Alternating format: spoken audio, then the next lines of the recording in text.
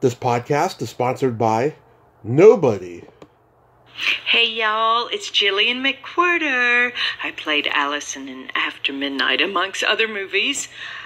Right now, you are listening to the one and only Tommy Throwback Kovac on Splat from the past.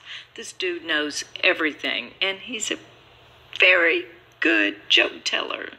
Stay tuned. Hey dudes, welcome to Splat from the Past, the only 80s themed horror sci-fi show where things could get totally radical.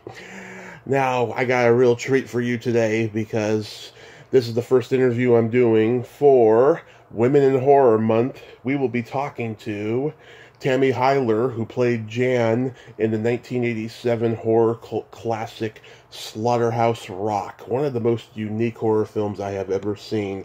It's like Nightmare on Elm Street and Escape from Alcatraz combined. If you haven't seen it, check it out on YouTube. It's a great movie. Tammy was in that movie. She was in Pretty Smart, which was Patricia Arquette's first movie, I think, before Nightmare on Elm Street 3, ironically. She was in Cloak and Dagger. She's a singer. She contributed songs to Runaway Bride and Confessions of a Teenage Drama Queen. And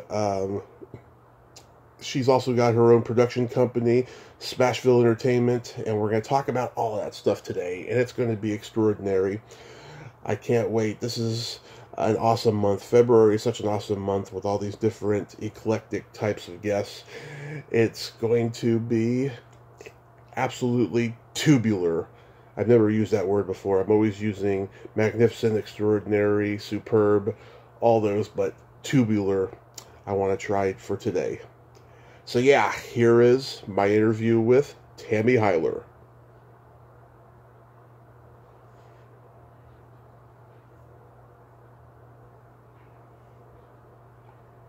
Hey Tammy, welcome to the show. How are you today? I'm well, thank you. How are you, Tommy? I am really good, pretty good. This is such a great honor. Thank you for taking the time today. Oh, thanks for having me. I'm just happy as a fish. Awesome. So, going back in time, was music the first thing you gravitated toward as far as the arts is concerned? If you asked my mother, she would tell you that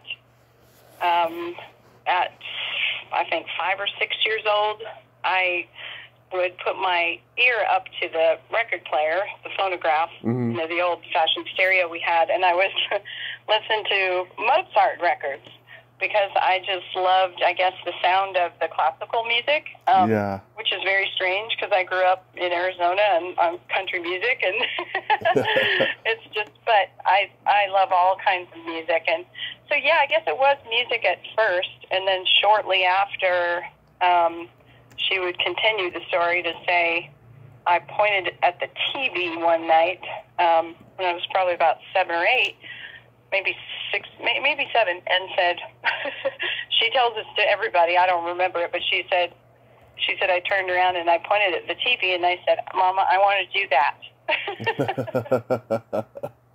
Whatever all of that encompassed. Yeah. So who were your musical idols growing up?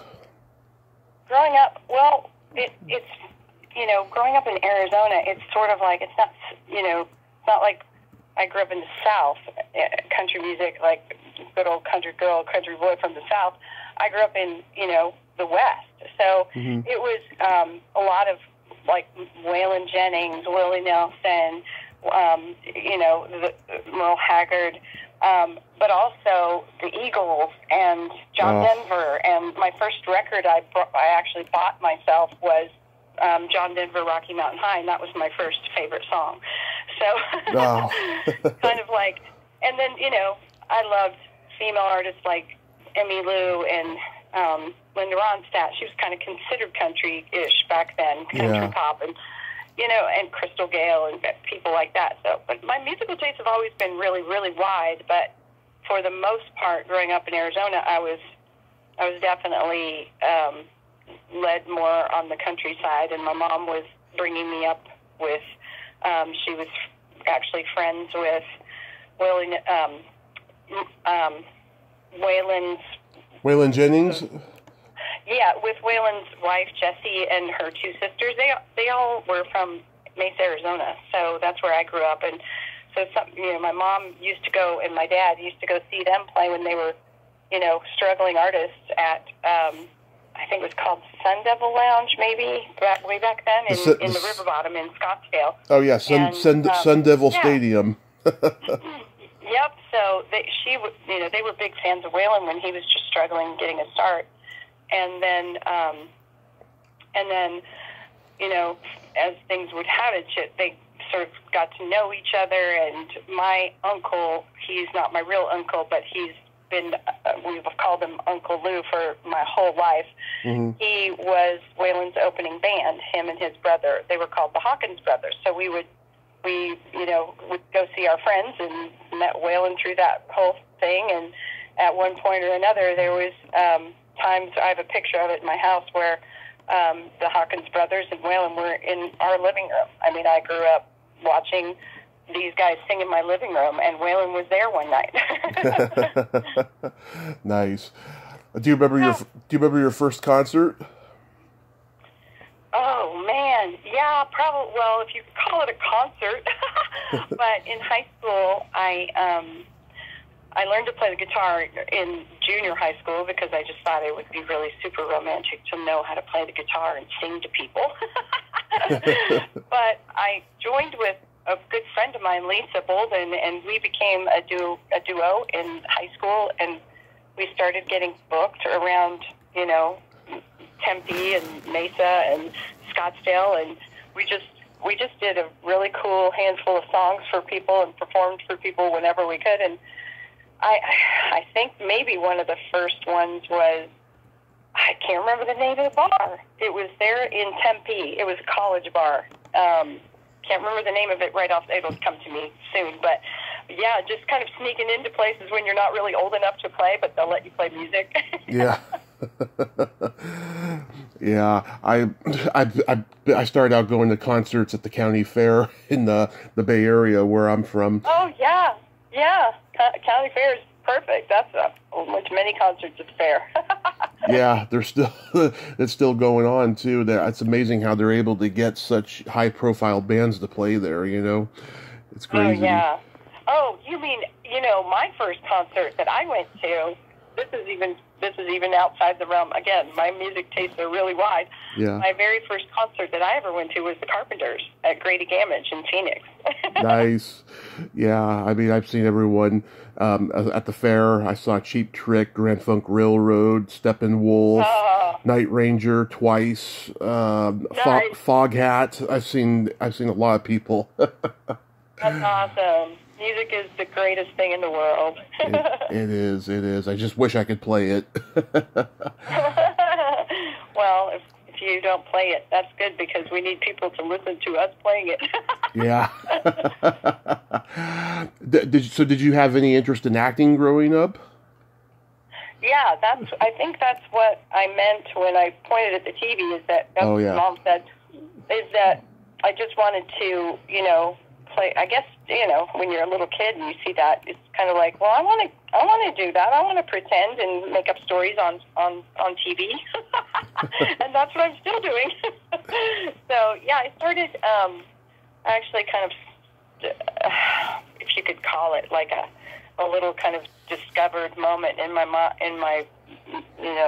when I was in high school, and I think I might have been a sophomore, and at the end of the year you go to somewhere fun. Everybody gets on a bus and goes to a park or something. Yeah. We ended up going to this place that was called Big Surf, where it was in Tempe, but it made waves, right? It's a wave park with a sand, sand lagoon and everything. So we were all in the parking lot in our buses, and everybody was unloaded, and all these high school kids, or hundreds of kids in the parking lot. And somebody had a football, and we were throwing a football around. And we were all waiting to go in, and what we were waiting for was there was a commercial being filmed at Big Surf, and the crew came out, and I was with all my friends, and I certainly wasn't the prettiest girl in school. I was not the most the most popular girl, but I could throw a football. So they came up to me out of hundreds of kids and said, "Hey, do you want to be in a Chevy commercial?" And I was kind of like, "Well, yeah." What took you so long? So literally, I went home that night, and they gave me their card, and my mom and dad called them, and I did my first major commercial. It was Chevy truck, and I ended up. They asked me on the spot, "Do you by any chance ride horses?" And I've grown up on a horse my whole life, so Yeah. I ended up, being a girl that rode horses through a pasture and splashed through a creek with a Chevy truck. And I think I was 14, and so sort of got the bug right then. That's awesome. Yeah, I lived in Glendale, Arizona for 3 months back in 2007, and I got out of there quick. Glendale, yeah, back in 2007. Well, it's grown a lot since I left. I mean, I left in 1981, so that's a long time ago, but it's hot in the summer. It's way too hot. I don't mind visiting there to see my cousins, but living there was a whole nother issue. And I told my mother I didn't want to move down there, but we gave it a try. Hot in summer, the rest of the year is great, and I loved growing up in Arizona because we had so many outdoor. I mean, everybody that grows up there, you're either riding horses on the weekend, you're 4-wheel driving somewhere, you're riding tubes down the river, you're water skiing, you're snow skiing because there's great snow skiing mountains like 3 hours from downtown Phoenix, and it's a great state. It's a lot like Colorado. It's just very outdoorsy and hunting and fishing and sports, and it's just it was a great place to grow up. Yeah, I tried to get to the Arrowhead Mall on foot, and there was all this traffic. So I crossed the Grand Canyon, and I fell off of a rock, and I fractured my kneecap. Oh gosh, yow, that sounds painful. It was. It healed in about a year and stuff. I didn't need any medical attention or nothing. I could walk with it all fractured, but it was painful. I have to tell you. Yeah, I hear you. Yeah, I got a couple injuries living in Arizona, I tell you. Me too. I think I've actually broken everything on my left side. For some reason, I fall to the left. Yeah. I've broken almost everything on my left side from horse stuff. I mean, just one thing after another, and I'm kind of done. Hopefully, I'm done with all that. I mean, I'm still riding horses. I'm team roping now, but I just really try to be careful. Yeah, you gotta be. Yeah. So after high school, you got an entry-level job at Creative Artists in L.A. What did you do there? Oh, I actually started at the front desk, and it was just like one of those pivotal moments in your life where it changed my life forever. I was just kind of like, I'm in LA. I love it here. I decided quickly. I went out there for fashion school, and it just was not my thing. I knew really quick that was not the path for me. So I wanted to stay in LA though, and I thought, well, I better get a job real quick. And I literally looked into the variety and found that job and interviewed and got it. And it was kind of like, if you work at CAA, you could enter through the mail, the agent trainee program through the mailroom. They start you right at the bottom, just like at the front desk. Mm-hmm. Or you can just kind of luck out and interview for a job there. And it was incredible because I got to learn in the heyday of CAA when Michael Ovitz and Ron Meyer were the most powerful men in Hollywood that were on the cover of Time magazine. They were the business. I got to, sit at a desk and watch and pay attention and learn what all the terms were and what packaging was and how the whole business kind of worked from an inside point of view. God, that's amazing. Did you have the plan that you were going to act professionally, but that was what you did to kind of get into the door? Yeah, that's kind of the big conflict is I didn't mean to work in the business during the day because that's a full-time commitment is, you're either on the business side of the desk or you're on the creative side, the other side of the desk. And I've always had that creative heart. I knew that's where I wanted to be, but it was also invaluable to learn how everything worked, from the inside, from the business side. And, I did well at CAA, and they had, when Jeff Katzenberg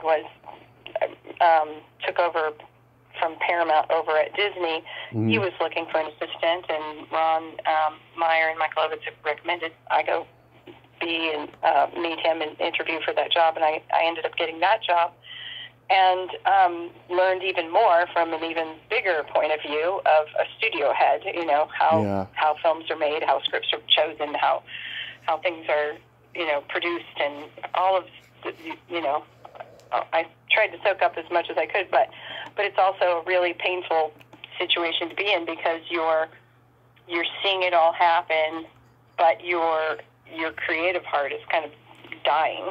Yeah. You're unless I think and that's when I was moonlighting at night with my band, and not a whole lot of people knew that. My friends did, but not people at work. But I formed a country band, and I sang at night with my band, but worked during the day in the film business. But when you're not doing what you're supposed to be doing, a little piece of your soul dies every day. So I remember so well having to make that choice. I had auditioned for a film and ended up getting the lead in it. It's Slaughterhouse Rock.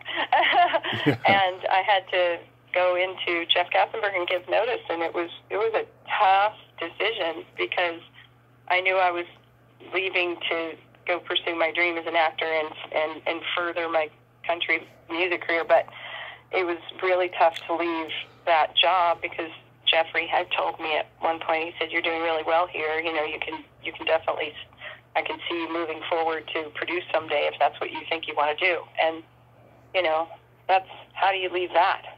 Yeah. So, but I ended up leaving, and I cried, the ugly cry. I was like so embarrassed, but he was gracious, and I've kind of kept in touch once every, so often. He knew I left and went off to Nashville and did some movies, and I also, had hit songs right away in Nashville, and that was kind of a nice thing that he kept in touch with that. Yeah, that's good though. I mean, do you think, looking back, you probably could have dodged a bullet somehow? Exactly. You never know. You have the grand, idea of what it could have been like. But at the same time, it could have been a nightmare. Yeah.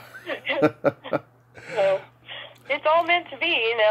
I came here to Nashville, and now this was after I'd done Slaughterhouse and a couple other things, some more acting stuff and everything. But yeah, there was a moment where I needed to make a choice and either, be in Nashville for country music, for songwriting career, or not. And I chose to do that. And, I got here, and, the first two songs I ever wrote and got cut went to number one. So I guess I kind of made the right decision. Yeah. The first movie it says that you're in is a favorite of mine, Cloak and Dagger. Oh, that was so much fun. Oh my gosh. And you know what? So many people, that's sweet that you say that, because whenever somebody brings that up or asks me about that, they always say, "Oh, I love that movie. That's one of my favorite movies growing up." Yeah. So it was just one of those special movies that, and how lucky was I? I got to be in a movie with Henry Thomas right out of E.T. Yeah. And my scene was with him on top of it. Yeah, I talked to the screenwriter Karen Lee Hopkins. She plays a security, a secretary in the movie. No way. Yeah. No way. Yeah, and she had a good memory of being on that set too. Oh, as a kid, wanting to break into acting, right? And I had done a couple little things here and there, but again, that was kind of like a connection through CA and the agents that I used to work for. The director, Richard Franklin, was a client there, and he knew there was very few people I would tell, because you're not supposed to say, yeah, I really want to act, you know. But he knew, and he said one day, I babysat for him and his wife. Oh. They were a just wonderful couple from Australia, and he had done some big movies. He did Psycho 2 right after Cloak and Dagger, and he was just they were such a great family. So I would babysit their kids, and that's how I ended up telling him, I have aspirations. And so he was kind enough to say, well, you know, I'm doing Cloak and Dagger next. If you want to come audition, I can set up an audition for you for one of the small parts that could get you into SAG. But you have to, you know, you have to do okay and get the part. And I was like, oh my gosh, yes. So, you know, I ended up, he booked an audition for me with Jackie Birch, who was amazing, and I was nervous as heck and went in and read for her the 2 lines that I had, and she just went, okay, you got it. He said if you did good, you could have this part. You got it. I was like, what? So, you know, all of a sudden you're driving on to Universal. You're being led to your trailer with your name on it, and people are doing your hair and your makeup and making sure your wardrobe's on, and then you get led to a set, and there's Dabney Coleman, and there's Henry Thomas, and there's, you know, and you're just, it's a surreal moment in your life, and then knowing that this is the thing that that gets you into the club. You know, you get Taft-Hartley into SAG. It's the big hump that you try to get over, and then comes your time, and the cameras are all on you, and the director goes, and everybody, you know, 100 people on the set, and this is a huge studio picture, and they go, okay, are you ready, Tammy? You know, action, and you just hope that you just don't die on the spot, and that you deliver your line, and thank God somehow I did it. And he said, and cut, and he looked at the crew, and he looked back at me, and he goes, well, what do I do with perfection? Let's move on. And that was it. So I think Henry Thomas kind of like high-fived me. We didn't fist bump back then. It was just a little slap, a little high-five. And that was it. That was my entry into the big time. I met him 3 years ago, just before quarantine, at a horror con, and I brought my Cloak and Dagger VHS. It's still in good condition, and he signed it. Yeah. Oh, I hope I run into him someday. That would be a kick in the pants, because that was our little scene is together. You know, it's just that's just such a. But it was fun in between. You know, shots where you're actually on set for a few hours, you know, even when you just have 1 line or 2 lines. And I loved playing with the kids. Like, I was with Henry and Christina, the little girl, the little blonde girl. I can't remember her name. Christina Nigra. But yes, she was a doll. And then Dabney Coleman was hysterical. You know, he was just cut up on set all day long. It was really fun, but I liked hanging out with the kids, you know? Yeah. That's so awesome. And then you were a tour guide in Pretty Smart, which was Patricia Arquette's, I think, first movie. It was what? Yeah. I think that was her first movie, yeah. That was a such an incredible experience, because we got to, you know, film that in Greece, in Athens. So we were there, I think, almost 2 months. And it was kind of funny, because getting that part and getting on a plane to go over there, I think there was myself and one of my best friend, maybe my best friend in the whole wide world, is, to this day, I met on the plane going over to that movie. She and I were the 2 mid-20-year-olds, and the rest of them were 17 and 16 on the plane to go over there. Yeah. So we felt like the mama hens, and but we landed in Greece, and we we were staying at this beautiful hotel in Athens called the Grand Britannia, and we shot and got to hop islands, and oh my goodness, it was just the best experience ever. And we made lifelong friends on that movie. Yes, including the director who would next direct you in Slaughterhouse Rock. And did he like you? Did he like you on Pretty Smart and said, "I'm going to cast you as one of the leads in this movie"? He invited me to come in and audition. But it was funny because I remember I had to audition. The friends I made on Pretty Smart. It was all a bunch of girls' first movie. It was Patricia Arquette and Jolie Fisher and Tricia Fisher and these amazing young actresses that went on. I mean, Patricia won an Oscar, for God's sakes. Yeah. But it was just so much fun, and so on the next movie, directors and people tend to work with their friends and people they know, and so when I got called in to read for that, it was it's up against your friends. I was reading. I think it came right down to me and Tricia Fisher for the part of Jan, and I think he decided because he had cast Tricia in Pretty Smart, he went ahead and cast me in this one, in Slaughterhouse Rock. So, but it was great because when it was done, they all came to the screening premiere, and we all sat together, and it was just still to this day, lifelong friends from way back then, because it was just such a great experience. It's one thing to work on a movie, but to get on a plane and go to a foreign country, and then on top of it, you're all just young girls kind of clinging to each other. It was just a blast. Such a great time.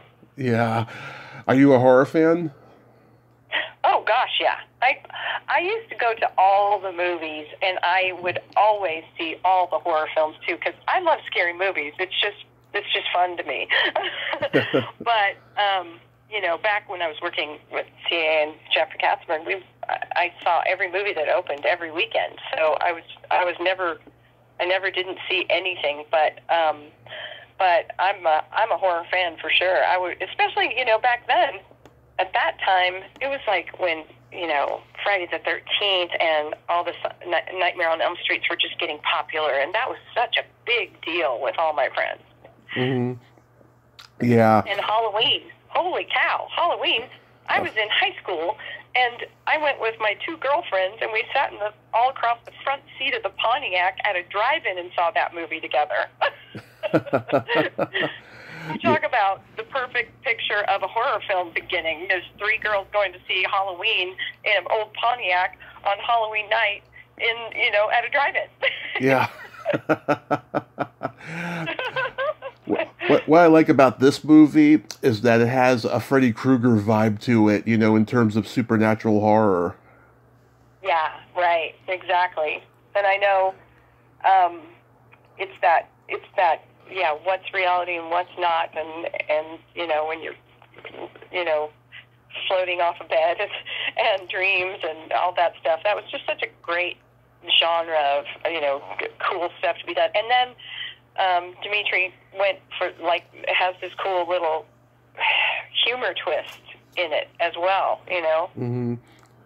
Yeah, I'm from San Francisco, so I love anything that has to do with Alcatraz. What was it like shooting over there? It was crazy, and we only got to do that for just a short time. I think one night, but it was crazy. It was interesting to get to go there and just walk that. It's definitely as spooky as you think it's going to be. It just looks like it does on the film, and it's you start to play tricks with your head of what has gone on here. I remember thinking, don't leave me. We were all kind of clinging to each other, holding hands, walking through stuff. Yeah, I took a tour of Alcatraz when I was in high school, and there was cement in all the toilets in the jail cells. Yeah, it's just so creepy. It's just so, hard and cold, and then of course, we were shooting in, I think it was January, end of January, beginning of February. It was freezing cold. It was always, misting, cold, if not raining. And I remember all of us at one point got like really sick, like flu, for a day or two. So we were like dropping like flies. Oh, we can't shoot him today. He's got, okay, he'll be better by Tuesday. So let's do her scene now. Yeah. Do you know what the budget was on the movie? Because it seems like it was just well produced, even though it was a low budget movie. Yeah, I want to say, I can't be positive, but I think it was like $1.2 million. $1.2 million. Somewhere in there. Okay, that makes sense. Yeah, somewhere in there. Yeah, because it was almost like... You would probably call me and say, what the heck?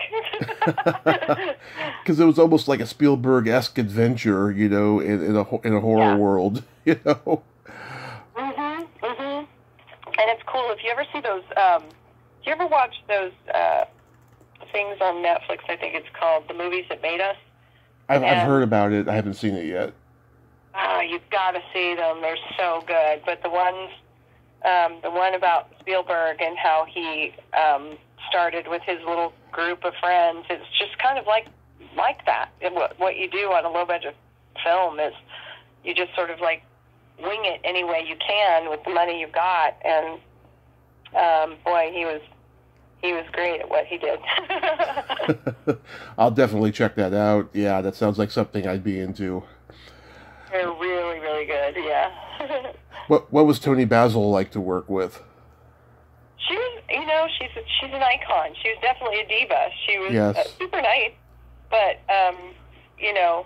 she marched on set with her entourage, and she was very in charge, and she was all about business, and she got the job done.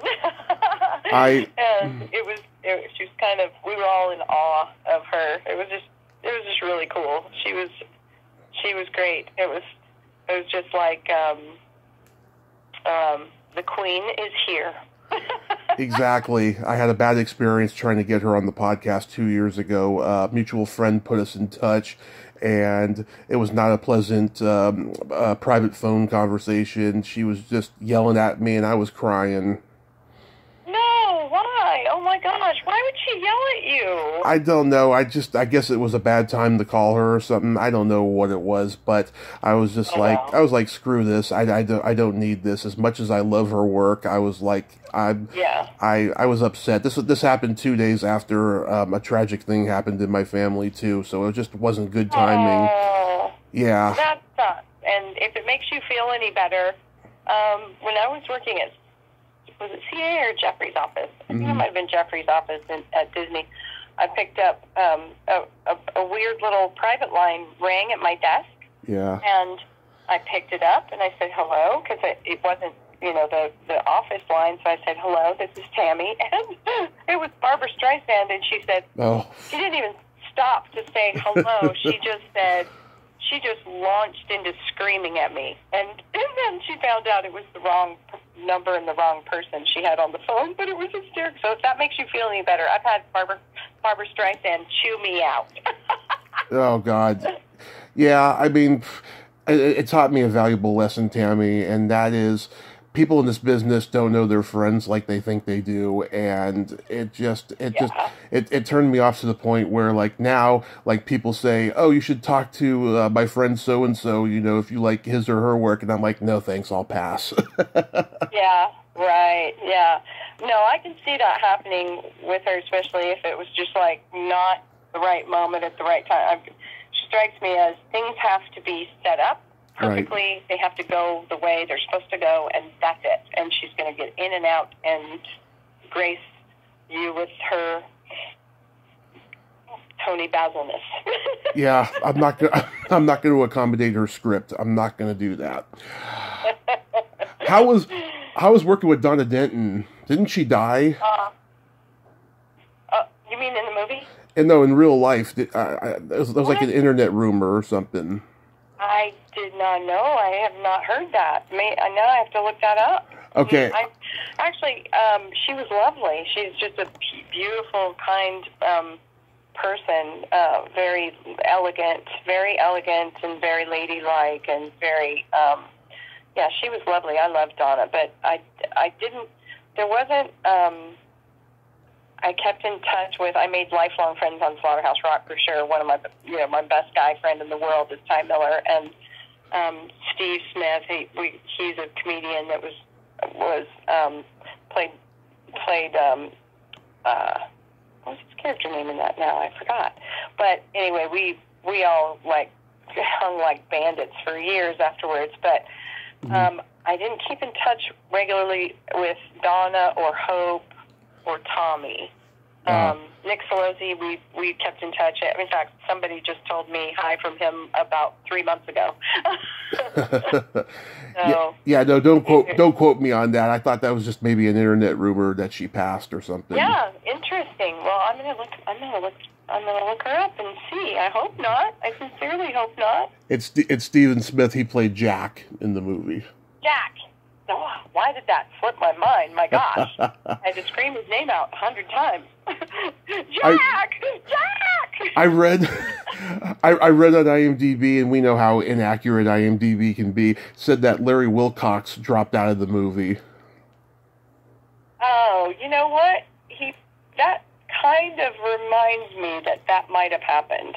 Okay. I think I remember something about that. Maybe he was going to play Tommy's part? Yeah. Maybe? He seems like he would have been great at playing the villain. Yeah. You know? That's what I was thinking. I think I remember something about that. You never know. I mean, there were so many things. I've talked to people who worked with him on Chips. They said, yeah, he was a villain. Him and Eric Estrada, they were arguing like all the time. Well, that's probably true. Yeah. Yeah, you never know. I mean, I wasn't involved in a whole lot of the other part of the casting of that movie, other than you got the part.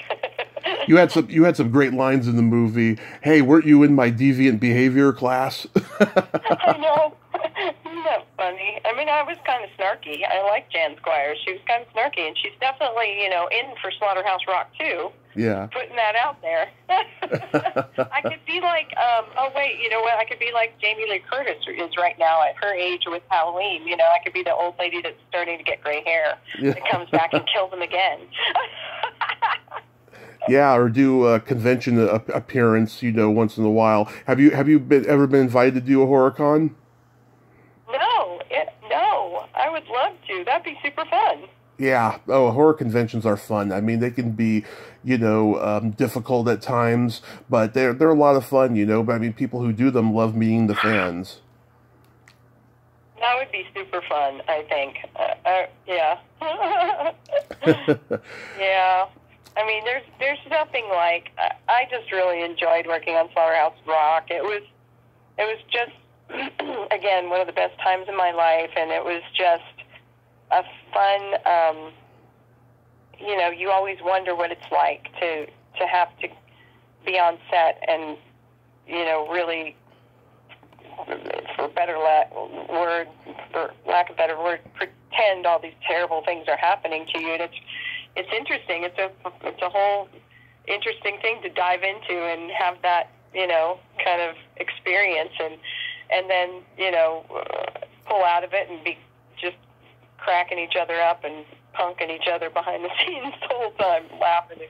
But it's such a cool experience. Plus, it's like, you're all of a sudden in this world of night shoots. It's a lot of night shoots, and it just makes you feel like you're in your own little world with your own little family of creative people on this, cool movie for a while. Yeah. So I noticed you've done songs for movie soundtracks, particularly Disney ones. Was the Jeff Katzenberg connection there for you to do those? No, actually, when my songwriting career sort of started to take off here, I was signed to Sony and Sony Publishing, and they had a TV and film sync department, so they would just, take whatever brand new songs I would turn in, and they would run them to whoever was looking for whatever sync, and I got lucky with a few of them, but what do you call it? There was Runaway Bride. There was Confessions of a Teenage Drama Queen. Confessions was through Sony, and Runaway Bride was an interesting one because it was such a big deal for me. And that song I had written and didn't even mean to. I had taken it to Martina McBride's producer because he was a mentor and friend of mine, so I didn't even turn it in yet. I took it to him, the demo, and he said, wait, I'm here with Martina cutting right now, and come by the studio. So I handed it to him and her, and I didn't mean for it to go to her. It wasn't her kind of song at the time. It was not even remotely. I wouldn't have even pitched it to her. But she grabbed it. She said, Tammy, I want to listen to this. And she took it home to her family, and she said the whole weekend her little girls could not stop dancing to that song. Aww. So she ended up cutting it, and her cut of it, they ended up running it to Gary Marshall, who was looking for the song for the scene in Runaway Bride where Richard Gere and Julia Roberts are doing their little love montage where she's playing cards and they're in the rope swing and the whole thing. And he was looking for the song for that spot. And Sony pitched it to them, and he fell in love with it. And the weirdest, here's a good story for you. Gary Marshall, so I worked for Jeffrey, and Jeffrey, I had left them, I had left Disney, Jeffrey over there, just before they got the next movie that they started working on after I left was Pretty Woman. So I left the office and moved to Nashville and did that whole thing and worked on movies and stuff. But they started working on the script and putting together Pretty Woman in pre-production and everything. And at that conference table in those meetings and when Gary Marshall was coming up to our office a lot, I would have been there for those. And I was thinking, gosh, I just missed working on Pretty Woman with Jeffrey over there. Well, come full circle, and just a few years later, I'm in Nashville, and basically Gary Marshall called Runaway Bride the sequel to Pretty Woman and ended up using my song for the song that he wanted for that moment, and that just made me go, okay, how did that happen? Yeah. So it was kind of like another little sign from God to me that, you did good. You made the right choice. You came here to follow your music, and you ended up having a connection and working with Gary Marshall in a cool way that would have never happened if you'd not left that desk. Yeah. That's wonderful. It's bizarre, talk about, small world. Oh, yeah. So what made you go into producing? Well, when things got really difficult I was, a straight-up hit songwriter signed to Sony for 9 years, and so you're making your living just solely writing songs for years and years here, and then, streaming started happening and downloading, and it all started with Napster, and it became very difficult for straight-up hit songwriters to make a living here in Nashville. The money just dried up for songwriters because when you can't, when publishing companies can't get paid for their songs, then they can't pay their writers to write the songs, and the writers. We were like the canaries in the coal mines that died first in the whole streaming thing. So a lot of songwriters fell, it was it's a very tragic story because your biggest songwriters that you, that have written some of the hits that are classics that you are, the biggest classic songs you've ever known or that are close to your heart.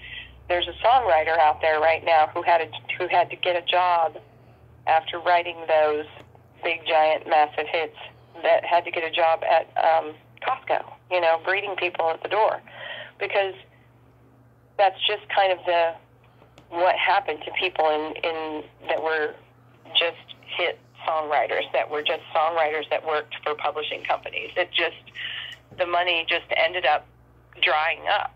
Mm-hmm. And so when that was starting to happen, I didn't want to be caught flat-footed. I'm always kind of trying to stay ahead of the big wave that's going to crash over you. Mm-hmm. So I went and looped back to my Hollywood roots and happened to connect with a friend that was just getting ready to, a director that I knew that was just getting ready to do a film out here in Nashville. And he called me and said, hey, I know this movie is going to be about country music and a storyline, and I know you know a lot of people and you know Nashville. Do you want to co-produce this with me? So I said, heck yes. And I literally just started doing that and never looked back. I co-produced that movie. It was called Like a Country Song with Billy Ray Cyrus and Joel Smallbone and Boo Boo Stewart and Jennifer Taylor. And we, it was a cool experience because, one, I got to cut my teeth on producing a film, which is just a lot of hats and a lot of, finding locations and, finding vehicles to use and finding who to use for catering and getting trailers rented and getting camera crews. And, I cut my teeth on the producing part of filmmaking, but also it gave me the chance to write music for it, and the director let me produce the soundtrack for it as well. So I got to write songs for it. I got to produce the soundtrack and handle that whole side of it. So I got to do the music part as well, and that's kind of been what I've been doing since. So after Like a Country Song, I co-produced a couple other movies right after that, and a documentary, and that led me to where I'm at right now, which is the end of 2019. I wrote and created and produced a whole pilot for a TV series called Way Back in the Woods. Mm-hmm. And we shot the pilot and got it all done, and the pandemic hit, so we had to wait on it for about a year, and then we picked back up and ran the pilot through the film festivals just to get see what we had and see how it did, and hopefully get some wins, and that gives you a little bit more legs on it to go pitch it to Netflix and Amazon and that the streaming service, the platforms. And we ended up finishing up the season in 2021 with 10 award wins, and we got into 16 festivals, and so now we're starting to pitch. So we're going to go for a deal for our TV series now. Oh, that's super. I love that name, Smashville Entertainment. I know, right? Isn't that the best name ever? I could not believe that I got that name, that it was available and I got it. I'm so grateful because, we've been writing songs in Nashville forever. We always call it Smashville. All of us songwriters, even before the Nashville Predators called it Smashville, we called it Smashville because, what are you doing? Hey, write a smash today. Yeah, you too. We're all trying to write smashes, but we all nicknamed it Smashville a long time ago. And so, to me, it's just a whole cool meeting. So I did find out that the Nashville Predators have the copyright on Smashville Entertainment, Smashville, the sports copyright, and I have it for the entertainment side. Oh, awesome. Are you doing any live music at this time? I'm not at this moment, but I might be in the next few weeks. I've got a lot of artists, songwriters that I'm writing with right now.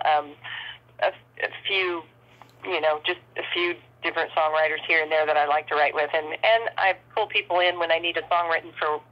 I'm writing the music for the show of Way Back in the Woods as we go.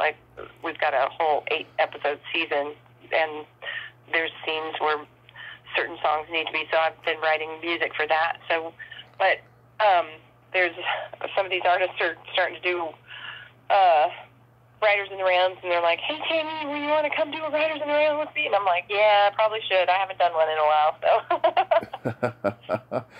That's awesome. I'd love to have you back when you have a project coming out. Oh, I definitely will. I'll just put this out there. We're gonna get our show picked up, and as soon as I know which streaming platform we're working with, I'll call you and we'll talk about that, and we'll keep you updated on when things are going to be coming out. Awesome. I want to thank you so much for helping me kick off Women in Horror Month today. And thank you.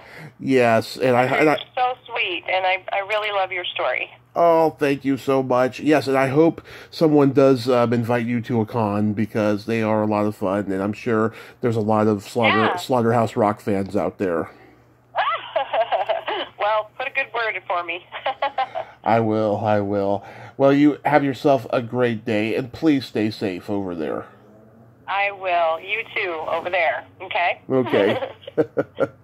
Okay. Talk soon. Talk soon. Bye-bye. Thank you. Bye. Well, there you have it. Tammy Hyler, ain't she a sweetheart? Oh, she is the very definition of Southern hospitality. I loved talking to her today. What a great lady. We could have talked for hours. Well, until next time, this is Tommy Throwback Kovac saying, there's no shame in living in the past, because the present sucks. Later, dudes.